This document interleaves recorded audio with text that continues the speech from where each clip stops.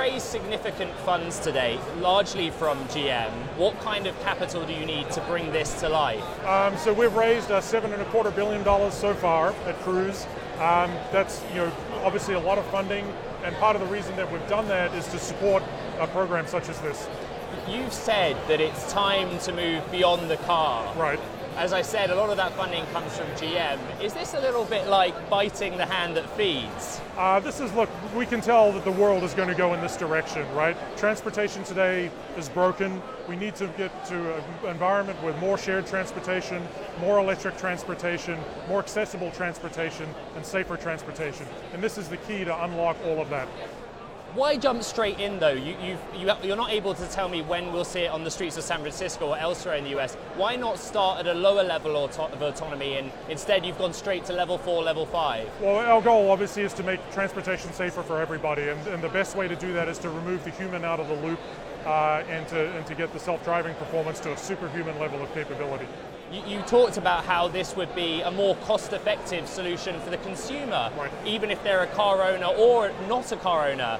But who covers the shortfall? Because it's capital intensive building all these cars. Right, but the thing, as I mentioned, is that this vehicle will run 24/7. It'll run all day and all night. It's got a useful life of well over 1 million miles. And so the utilization of that capital, that asset, if you like, is going to be extraordinarily high. And that's what allows us to deliver such a low-cost proposition to the consumer.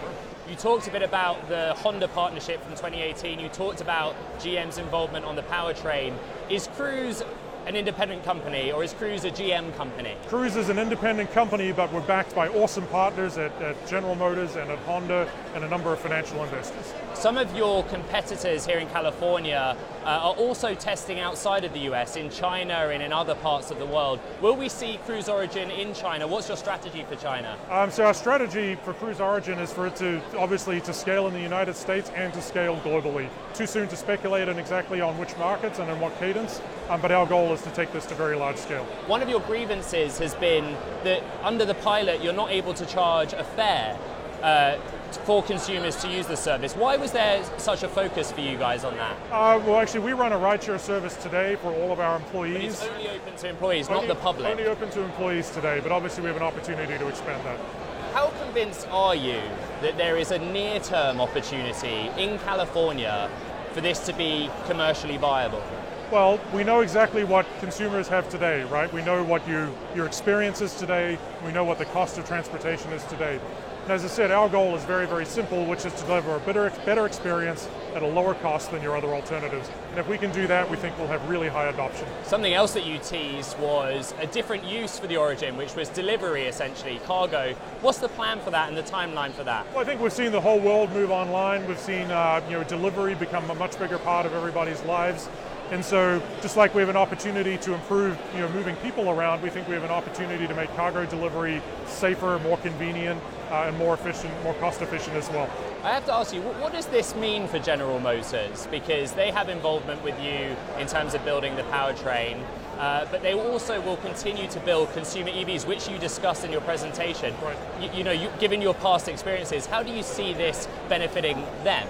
Well, I think both these things will move in parallel. And remember, General Motors is still a majority investor in Cruise. So as Cruise grows and becomes more and more successful, a majority of that benefit accrues to General Motors. When I talk to different market participants and analysts, they basically say the hardware's there, and you demoed some quite impressive hardware today. What they say is lacking is the software, the computing power to make this a convincing case. How do you assess your software relative to what else is out there? You saw in the presentation tonight, Kyle talked about the performance of our software and the fact that we're now driving thousands of miles between any kind of incident through the streets of San Francisco. So in one of the most complex driving environments in the country, if not the world, we're driving thousands of miles flawlessly with our software. And let's think lastly about the consumer experience. You discussed the app about, essentially this is a ride-hailing service, but without a driver. You talked about the big picture cost saving, but what is an average fare that you expect to charge a customer for using Cruise Origin? Obviously our objective is to deliver a better experience at a lower cost than what people are paying today.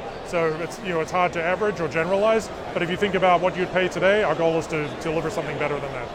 Do you see this happening first in California? Do you think that the regulator will make substantive moves to get your Origins on the streets in a real time frame, the next year, the next 2 years? We're in discussions, obviously, with all of our regulators. They're well aware of what we're up to, and we'll have to see how things shake out.